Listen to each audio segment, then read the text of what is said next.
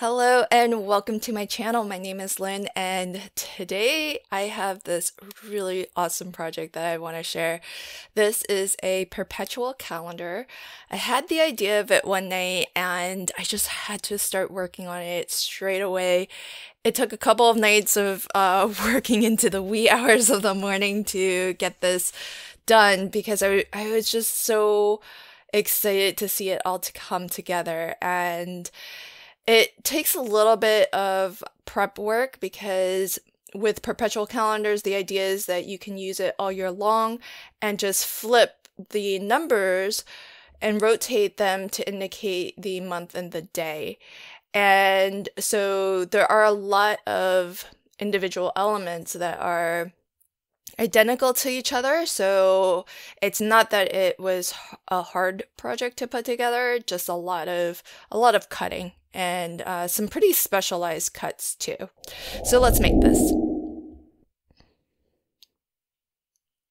I am going to start off with the month. So this piece of heavyweight cardstock is 110 pound. I've cut it to 6.5 inches high by 8.5 inches wide. Along that 8.5 inch edge, I gave myself a little tick mark 1 3/8 of an inch inward from the left and from the right edge. And then I gave myself another little pencil mark 3 3/4 of an inch down from the top. If you have a trimmer like I do here, this is the We Are Memory Keepers All-in-One. I love it. It's in my standard list of supplies in my description box.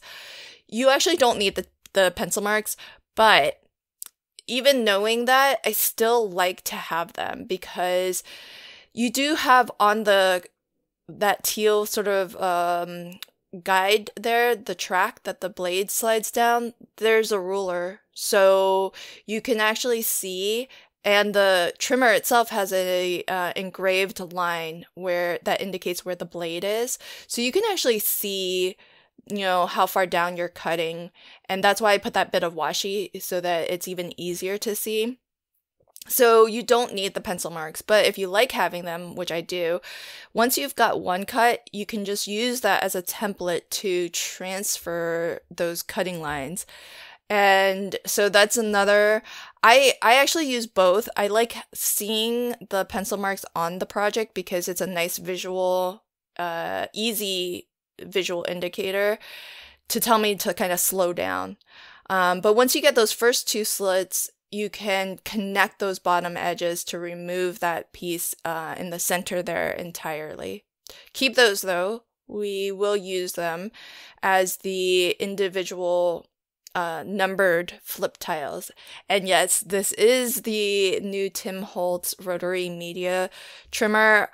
I wanted to do this project and try this trimmer out with chipboard, which I'll use in a little bit to create the stand for the perpetual calendar. But these little tiles that I just cut down, they are 2.5 wide by 3.5 tall. Okay, so here is some medium weight chipboard. This is from Graphic 45, and I actually didn't measure it to know if this falls within the recommended weight, maximum weight that the rotary trimmer recommends, but I tried it anyways. I don't cut, so the reason why I got the rotary trimmer, because I do love my guillotine. If I need super straight, super clean cuts, my guillotine is my go-to. The We Are Memory Keeper, I find that I have to replace the blade pretty often. It's super sharp, gives great cuts, nice and clean at the beginning of a new blade, but after a while you can start to get some fuzzies. But I don't cut chipboard on either of those. And so I wanted to test this out on some chipboard. And it cuts really well. I mean, it sounds kind of scary going through, but it, just because of that crunch, but it went through it just fine. And I don't show it on camera, but you know those infomercials where they're selling knives and they cut through like a boot or something, and then they go and slice a tomato?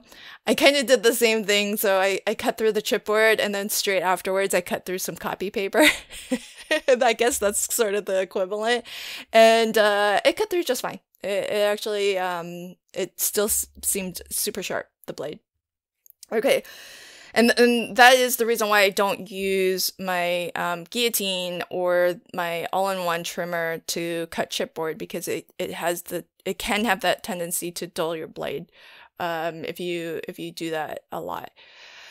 Okay, so I was chatting about other things, but the other two pieces that I cut from chipboard. So that first piece, 6 3/4 by 9, you'll need 2. And then you'll also need 2 pieces that measure 1 3/4 by 9. And so total for the stand, we're going to need 4 pieces. So 2 pieces that measure 6 3/4 by 9, 2 pieces that measure 1 3/4 by 9. And for decorating the months, the flips tabs for the months, I am using the Graphic 45 Flower Market collection. Such a gorgeous, gorgeous paper collection. And you could definitely do this up a lot more than what I've chosen for this project. I'm keeping it really simple because I think I'm gonna give this to my mom, and she just loves flowers, and I don't think she really needs to necessarily know that every month actually has a flower that's associated with it, because I'm using the 8x8 paper pad, because this strip here with the month is 8 inches wide by 2 1/4 tall. And I'm using the side of the paper that has the floral print. And I want to show, even though this is a calendar project, that these are just gorgeous papers. And so you can just use them as florals. You don't actually need to make a calendar project and use it in that sense, where you're actually, using maybe the backside that has all the cut aparts with the different calendar elements, and it has the name of the flower. You don't have to use it for that at all. You can just use it for the really pretty pattern paper that it is. So that's sort of the vein that I was looking at this in. I actually might do this with the Life's a Bowl of Cherries paper collection, because I think that would be another bright, fun one. I really like to use bright papers that are cheerful for things like storage organization or desk things like this Perpetual calendar that's going to be kind of in your room, something that you look at every day. It's just nice, I feel, to have something really, really bright and cheerful. And so this paper collection, and I think Life's a Bowl of Cherries, I think would be really, really good for it too. So I will definitely be making more of these, just because they make fantastic gifts. And even though it's a calendar, what I love is that you can really give it any time of year. You don't have to give it like at the end of the year so that, they can start off their January with a fresh new calendar. It's a perpetual calendar, so you can use it, at, any time, the next day that you get it, and just flip to the month and the day. And so that's the really great thing about perpetual calendars as a gift. The downside, though, is that, it is a perpetual calendar, so you can only give a perpetual calendar so many times to the same person, because the idea is you shouldn't need more than one. But maybe you have like an office at home, and you have an office, at you have to go into an office as well, so you've got a desk there too, and maybe it's nice to have calendars on both your desks, I suppose. But it's a fantastic gift it comes together pretty quickly. Now, for me, this first one took a bit of time because I was sort of figuring it out as I was going. But once you have all of the dimensions for everything figured out, it does come together fairly quickly. These added strips of paper here, they are from the Patterns and Solids from the Flower Market collection, and I've cut those to 1 3/8 by 3 3/4 tall. So 1 3/8 wide by 3 3/4 tall. And I wanted to add that to, again, brighten up the project a little bit because I am using black as my base layer. And I'm thinking this is going to go to my mom. And she loves florals. She loves gardening, and what she doesn't love so much is dark colors and black. But I chose black because often against bright colors, black actually helps to make all of the bright colors stand out more. And then as well, because I use this die set, which alphabet die set, which is designed to be used the way that I've used it here, where you're using the negative, you can use the positive letters that fall out as well. So there's a little bit of a double duty there, but it's designed in such a way that it's really, I think it looks its best when you use the negative because it's got those extra slashes for the shadow. And I really want to make this nice and legible. So that's why I wanted to use a nice big bold font. And it's the reason that I came up with this design, because I wanted, there were a couple things that in Perpetual calendars that I've made in the past that I wanted to kind of improve upon. One was, in the past, I've used rather small numbers, and that was to keep the project not super wide, because I was stacking month, and then the date. And for the date, you need two flip tiles because there's 2 digits to represent all 31 days. And so that's why I came up with having the month at the bottom, but it's going to operate on its own set of binding so that you can flip it independent of the numbers.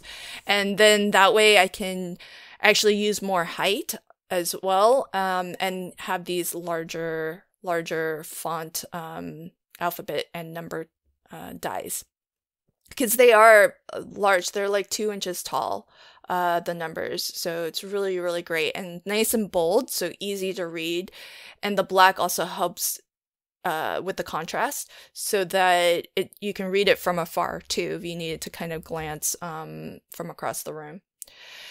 So how I like to, these are the numbered flip tiles here, and once I have one centered and positioned, I assembled the tile, and then I just use my T-square ruler to line up that bottom edge so that all of the numbers are at least aligned with each other at the bottom.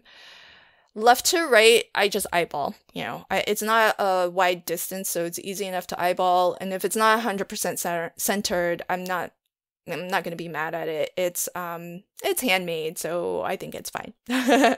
Now, the tile, again, the tile itself, that black layer, measures 2.5 wide by 3.5 tall, basically the size of an ATC, if you're familiar with that. And then the pattern paper measures 2 1/8 wide by 3 1/8 tall. And when I go to add my pattern paper layer on top of the black base, I did this with those Patterns and Solid strips on the monthly flip tabs, but I didn't explain why. Across the top, I put 2 lines of double-sided dry adhesive and then just 1 line of double-sided dry adhesive on the other 3 edges. And the reason for that is because at the top edge, I'm going to actually punch some holes through there, and that's where our loop binding will go. And so I just want to make sure that there's full adhesive all the way around those cut circles. It just helps to kind of really make sure that it's nice and secure, it doesn't come apart, and I don't want to get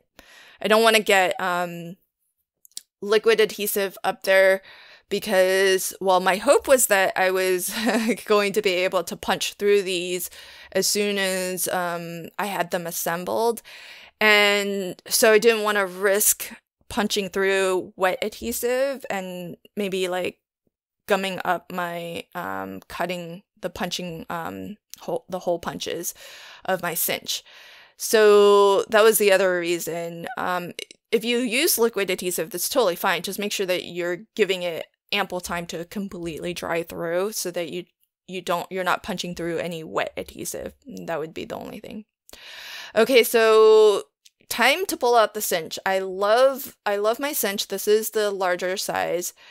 And anytime I do any cinch work, I always make a paper template first. So my template is just from copy paper cut to the same dimensions, 2.5 wide by 3.5 tall. I put a centering tick mark, pencil mark at the bottom, and my blue tape is it marks the center of the cinch. And this way I can center my holes. It just needs 4 holes. So on the other 2 ends of those 4 holes, I made sure to pull the pegs out. That way I don't get any extra partial hole punches on the edge of my project. So with the original size cinch, you have that ability. The mini cinch does not let you do that. You can't pull pegs out and decide which holes punch and which don't. So that's why I really love this cinch for not just the fact that it's large, and if you are doing like a full-on notebook, it's just easy and convenient. You can just punch all the holes in one go. But for highly custom cinch work like this is going to be, having the ability to pull pegs in and out, decide what punches and what doesn't, is really, really helpful. So here I'm punching through my monthly flip tabs, and I just want to punch the first 2 holes. So holes 3 and 4 I pulled out. Really, you just need to pull out hole 3, because that's the only one that has any kind of danger of possibly punching. And once you punch one side, flip it over to the back and you can punch the other side. So that's just part of the cinch work. There will be some more cinching that we do in a bit. Before we get to that, though, to create the stand.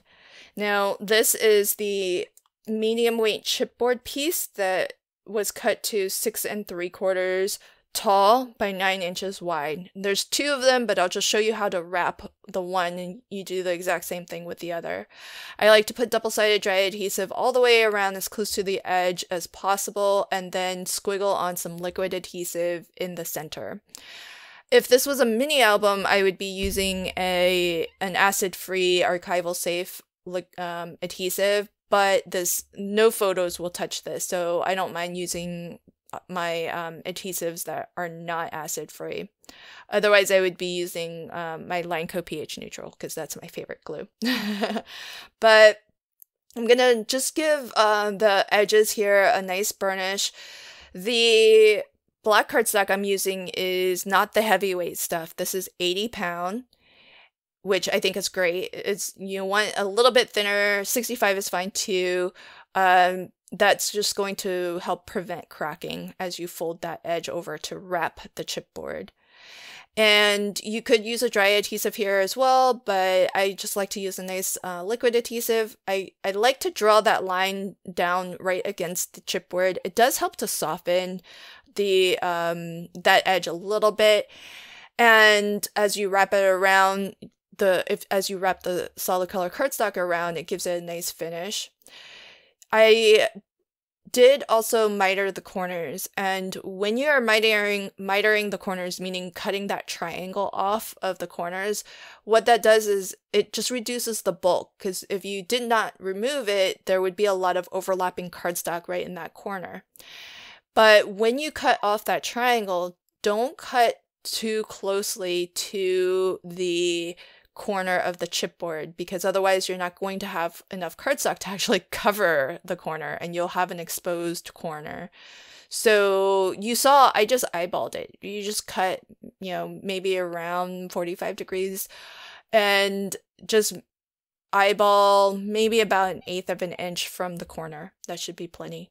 You will definitely need at least the thickness of your chipboard to make sure that's covered.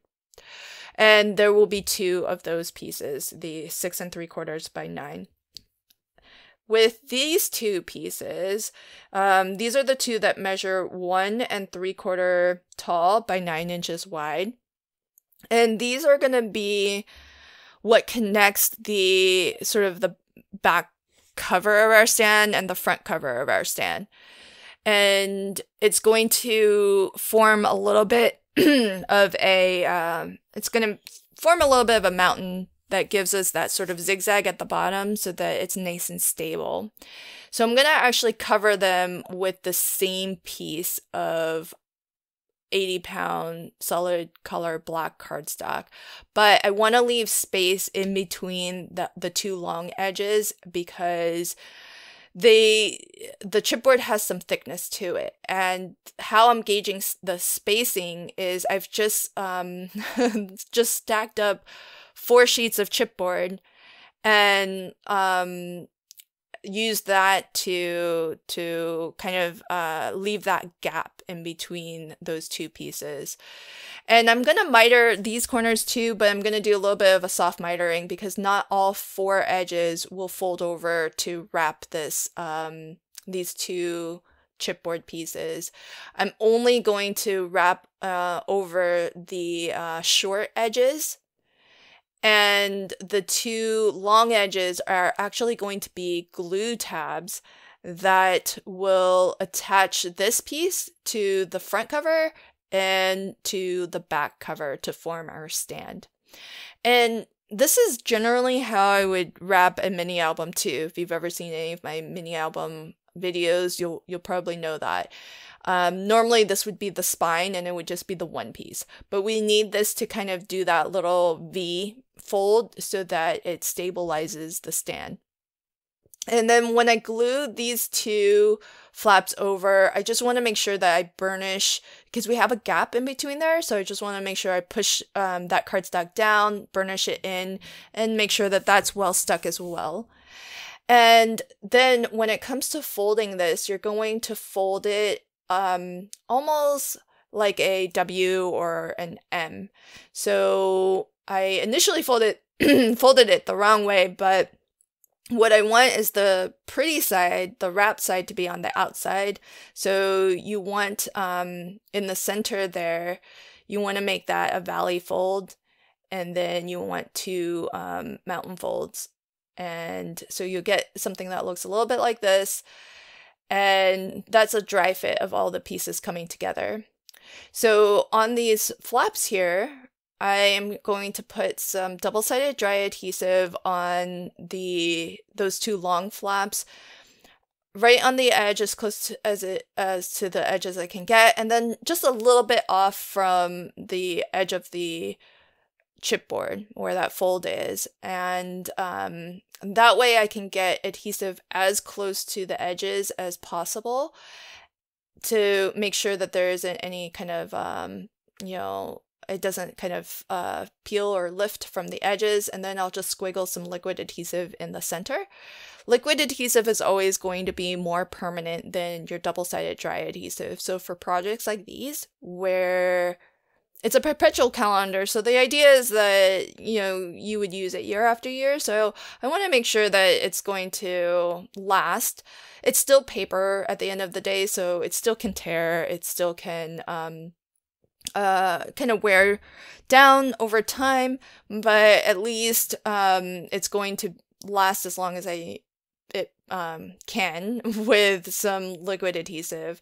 Double-sided dry adhesive, depending on the climate, it can the effects of it are more dramatic than other climates, like humid climates. For sure, your double-sided dry adhesive can actually just dry out completely and lose all of its stickiness. So that's why the liquid adhesive. With the liquid adhesive, a water-based one like a good PVA glue or craft glue, it's going to actually soak into your papers and create a more permanent bond. Now, strictly speaking, I don't know that you need to cover the inside of the stand, because once this is all cinched together, it's never going to be flat like this again. And you won't ever really see the inside of the stand, but this is going to my mom, and she will look because she appreciates anything handmade, anything one of a kind, whether it's, sewing projects or paper craft projects or woodcraft, anything. I mean, she's just very appreciative of craftsmanship of any form. And part of that appreciation comes from just an inquisitive nature of how things are put together, looking at the fit and finish of things. And so I know she'll take a peek and she'll look.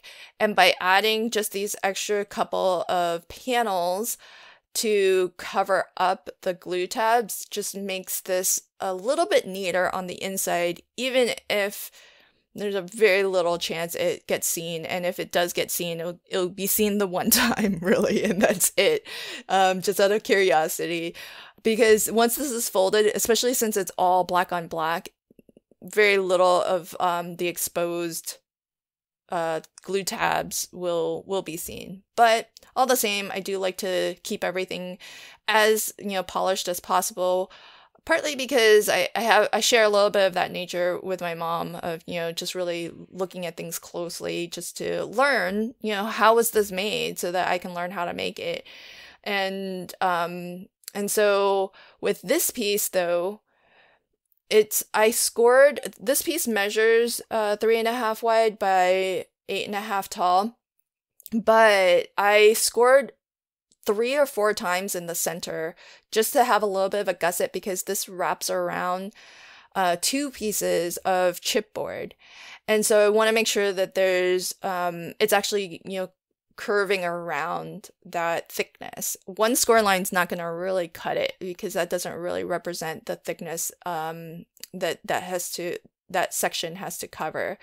So again, same thing, double-sided dry adhesive all the way around the edge, just so that it can I can get glued all the way to the edge and not have to worry about messy liquid adhesive.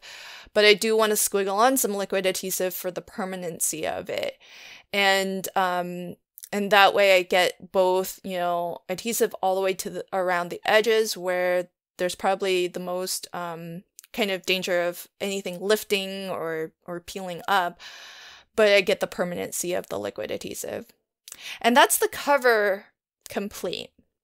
So now, to bring it all together, we have to cinch all of this together and bind it with some wire loop binding. Now, this is going to be pretty customized, because I thought of the sizing of my flip tabs first, and I'm going to adjust my binding and customize my binding to match my design. That was just the first way I thought to do it. Now, having done this the one time, I think I might go back and maybe fit my design of the flaps and everything to the more standard spacing of holes. And that way I can maybe save myself some of the custom cinch work I'm about to show, because then it'll probably be easier for, if you wanted to do this, to give it a go as well. Because what I'm going to show is how I created, and I guess this is useful to know that you can do your own kind of custom cinch work, but it takes a little bit of trial and error. And in particular, this part here.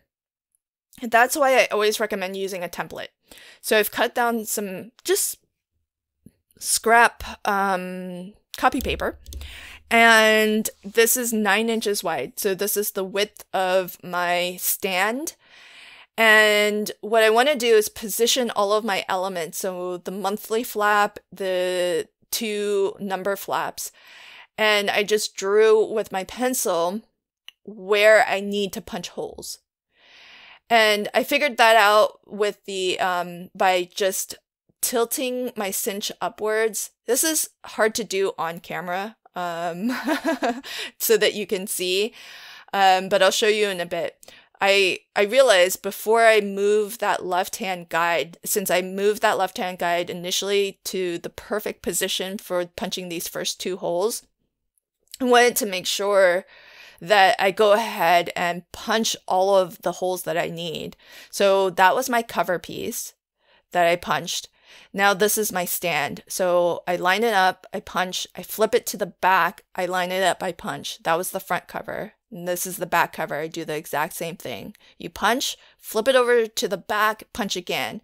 And that gives you the left side holes and the right side holes. Things are going to be mirrored. So once you figure out the position for the set of 2 holes, you can you can mirror that. Excuse me, you can mirror that and punch the same set of 2 on the right side. Okay, so here's how I figure out the 4 holes. And I did the same with the 2 holes. So you kind of tilt your cinch up and start to punch downwards so that you can see where the metal of the hole punch is coming through. And then I just lined up my circles against that. And the reason to do this with copy paper is so that if you don't get it right on your first go, you can try again, and you haven't punched anything through your permanent, your final project.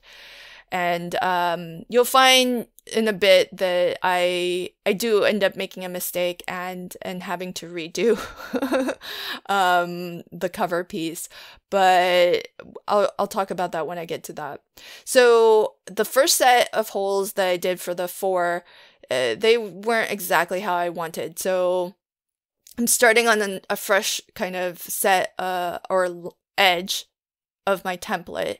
And that's the beauty. If you get this wrong, it's just copy paper. So just trim off that. You'll see me do that in a moment because it takes me a second or a third go at it. It's a lot easier to do than what I'm making it out to be. It's just hard to do on camera where I can tilt this so that you can see things. But basically what I do is I look to line up my holes on my template. That one I got way off. I look to line up the holes on my template with the hole punch. So if you get it off, don't worry, just trim it off. It's just copy paper, so you can try again. And one thing that's different with these sets of 4 and or all of these holes that I'm punching through my cover piece is that I'm using that left-hand guide and I'm sliding that in and out so that I have something to actually kind of butt up against. And here, I didn't like how this looked. I didn't get the spacing quite right. There's a little bit too much space in the center between the 2 number flaps. And I did punch through my cover piece. So I don't want to make that cover again. So what I did was I just took another piece of black cardstock, figured out where the holes should be, and now I'm just punching a sheet of plain black cardstock. And with my original cover piece that has the holes that are not the alignment that I want, I just trimmed those holes off. And then I'll glue it to this piece. So you can sort of save a project. And that's why I did the cover first, because the cover measures the same as the stand, which is what I'm punching through now. So here I'm actually punching through the stand, those 4 holes. So I punch once, flip it over to the back side, and I punch again. And then I punch the back cover the exact same way. Punch once, flip it over to the back, and punch a second time. Here's that cover piece. Now that the holes are perfect, I've trimmed off the original holes from my original cover, and now I'm going to save this cover piece by just attaching it to a new set of, an extra layer of cardstock, basically, that has the new set of holes. So with a cover piece like this, that's just, single cardstock, not a big deal. You can trim off, if you mispunch something, but you want to be careful punching through your stand because that's got the wrapped chipboard and it took some time to assemble that. So definitely try to get it right on something that is, something that you can toss, like copy paper, and if not, something that you can very easily kind of put back together, like the cover page. So that's the order that I kind of punch things in. Here is the wire loop binding, normally sold as strips or lengths of, I think, maybe like 11 inches, because it is meant to bind full notebooks, like US letter size notebooks. So all I did is I just snipped down 4 lengths of loops. So two sets of 2, basically. I'm gonna have one set that has just 2 loops, and then one set of 2 that has 4 loops. And that is so that each of our, the month flips and the number flip tabs are going to be hung by these loops, and they can actually flip independently. So I've stacked all of my months. My cover is at the, this is basically stacked from top to bottom, front to back in order. So we have the cover and then January through December. And then I put on my stand. And the reason I do it in this order, so the stand is on top of my front cover. The reason for this is so that when you go to close down the loops on the cinch here, it's on the back. When you go to close this down, the seam of your loops will be hidden on the back cover of the stand. And that way it's less visible. And it's going to be basically completely hidden because that cover, it reads, "You are loved," and it's just from the letters that fell out from punching all of the months. And you're only going to really see that the one time. And then once you're using the calendar, unless you want to flip back just to read that little lovely message, you're probably not going to see it again. And so by cinching in that order, we hide the seam of the wires between the cover piece and the stand. Okay, so again, I'm going to order all of my numbers, from 1, that first set goes from 1 to 3. It represents the tens digit of the number.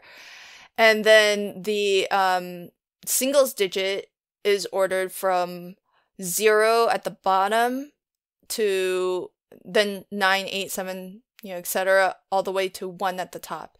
So from the top, it goes from 1 to 9 and then 0. And I'm going to order it the exact same way and then cinch each of these sets of loops. So our numbers are bound by the stretches of loops that are 4 holes. And then the month is bound by 2 loops of 2 on both sides so that they all can kind of flip independently. And then this does fold down, so you can mail this. If you wanted to put it in maybe a padded envelope, it would mail just fine. And I've got the cover just so that you can see something pretty when you first receive it. But really, like I said, you probably won't see that again once you're using it. And here you can see all of that gorgeous florals, and you can do you can do this with any papers, really. I might do this with, like I said, with light visible cherries, because bright papers like these for things that are, at least for me, around my desk, around my office, I feel it's just nice and cheerful to have something nice and bright like this. And my mom loves flowers and florals, and so I think she'll really enjoy this. And especially having the font so large makes it really easy to read, easy to glance at if you're across the room and you just want to know, what today's date is. So the idea is you just flip, as the days go by, you just flip the tiles, and then, when you get to the end, there is the number 0 at the bottom, and then you can flip all the way back to 1 again when it crosses over from, say, the 9th to the 10th, or the 10th to the 11th. So it's flexible. You can represent all 31 days of the month, all 12 months of the year, and it stands beautifully. It's nice and stable, and it's just a fun project to put together. So I'll leave links to everything that I used for this project in the description box below. I hope that you enjoyed it. I will try this again, but with maybe some less custom cinch work, and so look forward to that video in the future. Thanks so much. Until next time, happy crafting and have a fantastic day. Bye.